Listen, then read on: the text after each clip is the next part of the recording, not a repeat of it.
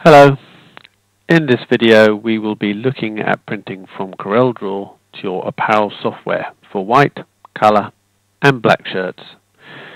Your apparel software will have installed plugins into CorelDraw during the install process that make it easy to send your jobs with or without an underbase to your queues. In CorelDraw, the plugin to send the data to the queue are icons in the icon bar at the top of the CorelDraw screen.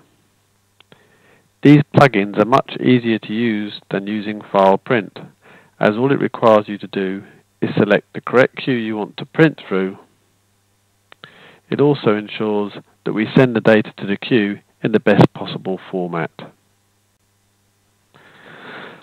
There are two plugin icons available: Send To and Send To with Underbase. The Send To with Underbase should always be used when you are printing a t-shirt and want to generate an underbase automatically by the queue. It can also be used for white t-shirts without an underbase. The Send To can be used for white t-shirts or when you want to create a manual underbase in CorelDraw for the more advanced users. In this example, we have a black background in our graphics, simulating the black of the t-shirt.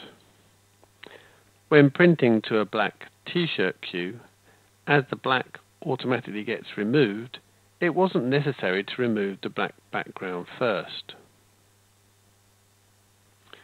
But if we were printing to a different shirt color, such as blue, then we would want to remove the blue background before printing. We do this by deleting the background object or layer and then sending the job with underbase to our selected queue.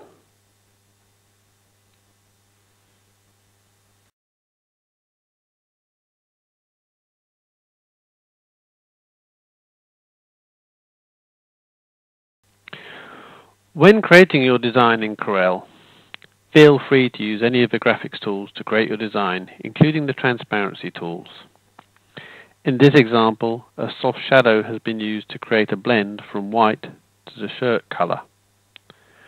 Your apparel printing software will use the transparency information in your design to generate the right proportion of underbase and color to give you the same effect on the t-shirt.